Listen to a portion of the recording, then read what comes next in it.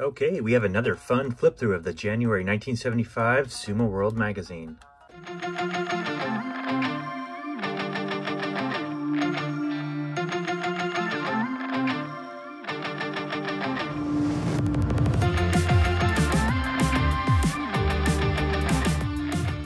Again, thanks everybody for tuning back in to another flip through of Sumo World Magazine. This is the January 1975 edition.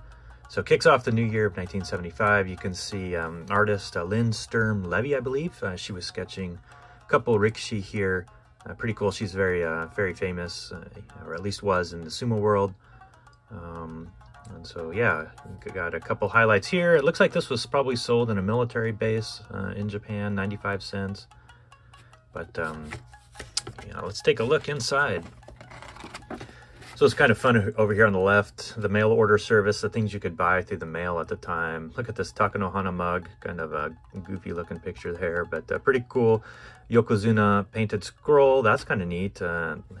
Take out the handprint notebook, that's pretty cool. And then a sumo shopping bag. There you go, Yokozuna Noren. So anyway, pretty cool things you can get there. Here's what's in here. Given that this was the New Year issue, so Kasugano Rijicho had a little greeting for the New Year, so take a look at that.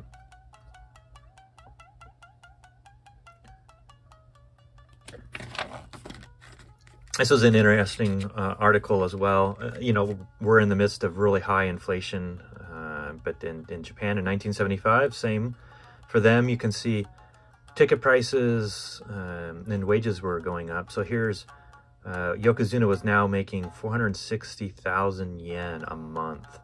I'm not sure how much that'll be in dollars, but I'll throw that up on the screen. But yeah, everything was going up, and it was really interesting to read here. So they're talking about Tokitsukaze Beya and the prices that they're seeing, or increases in prices that they're seeing. Yukata material doubled. Wooden geita or shoes, those gone up a couple dollars. And look at this. The cost of restuffing futons done after each basho comes to more than $1,600 each time. So 47 rikishi have to have their futons restuffed. So man, that's pretty expensive. Not even sure what entails that, but that's pretty cool to read. Next article, Ro Hatano talks about his 20 years in covering sumo. I think one of his first assignments was Azuma Fuji's retirement. He was a Yokozuna. And I got a card here. This is the 1953 Kagome Rikishi 7, very famous set. This one's of Azuma Fuji. This is the R531 set. You can see that on the back here. So yeah, so from 1953. So it's again about a year or two before he retired. Azuma Fuji's R series Menko there. So yeah, take a look at that, read. It's pretty interesting. Talks about Daiju getting married, and this is pretty interesting. Kitanomi's story is now going to be pressed on an LP. Again, you know, everything's digital these days, but back in the 1970s, LPs and records, you had to press them, and you buy them and listen to them at home. So pretty interesting. Futabayama Story Part 5. So for those of you who've been reading that, go ahead and take a look there. Certainly wanted to highlight a bromide that I got here. This is a BP series bromide photograph of Futabayama. It's uncatalogued right now. I'm still kind of researching it a little bit and seeing where I want to catalog it, but it looks like a kind of a, I don't know, a pharmacy advertisement, but there's a Futabayama BP series bromide there. But yeah, take a look at that. All right. Talks about kind of a first gala of foreign journalists. Yeah, foreign journalists are at the Correspondence Club of Japan.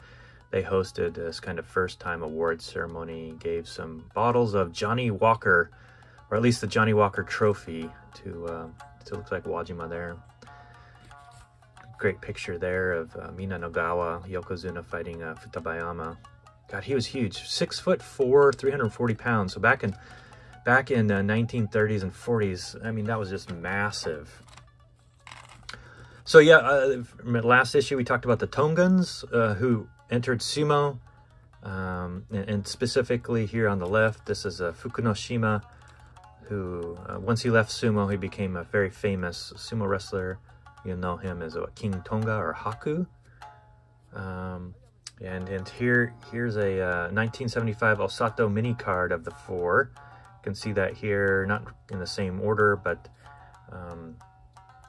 this is a mini card that was made of them from that set.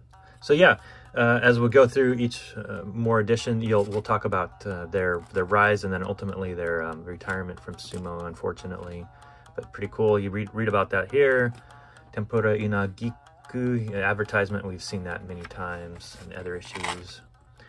Daikirin, former Ozeki. So here's his retirement. We got a 1973 Kawabi card of Daikirin here, but pretty popular wrestler, obviously enough to get a whole article written about him. But this Daikirin from the Kawabi set is card number 3. Yeah, read about Daikirin and a little bit about his history and background. This talks a little bit about 1974 in review. I think more importantly, in 74, we had Kita no Umi, who went on to become a Dai Yokozuna. He was promoted to Yokozuna at the time, youngest ever Yokozuna at the time, 21 years, 2 months, and he actually was 2 months younger than Taiho when Taiho became Yokozuna, so that's pretty cool. Here's again 1975 Osato mini card of Kita no Umi. You can see that here. So yeah, take a look. 74 also saw the retirement of Kita no Fuji and Koto Zakura.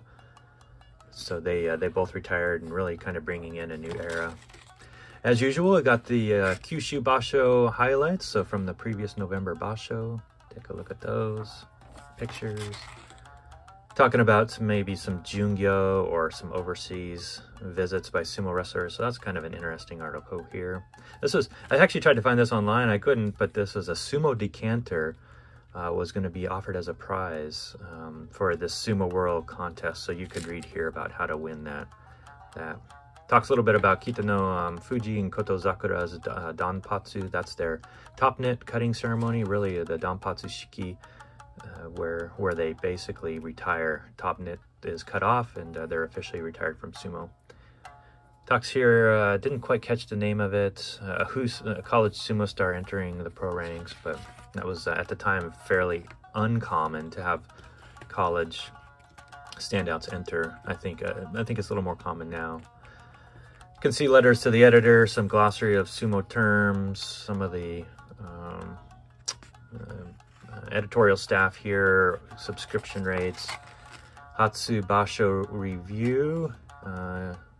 So who's gonna take it? The Kaiketsu or Wakamitsugi really gonna try to challenge the 2 Yokozuna for the title. Mitsukoshi, you can see another advertisement here, and then you can see this Hoshitori Hyo for the Hatsubasho. You could fill it in yourself and follow along with the tournament. We don't have the picture of Banzuke in this. I'm not sure why. I think it was added, kind of as a supplement in the middle, but lost to time, unfortunately. And then the back here, looks like we've got, again, the Martial Arts International book. You can order one, or maybe it's a magazine subscription, not sure. But anyway, everybody, thanks for tuning in.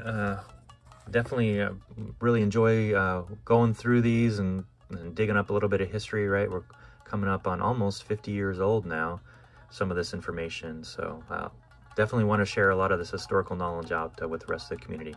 All right, everybody, thanks again for tuning in, and sayonara. Bye.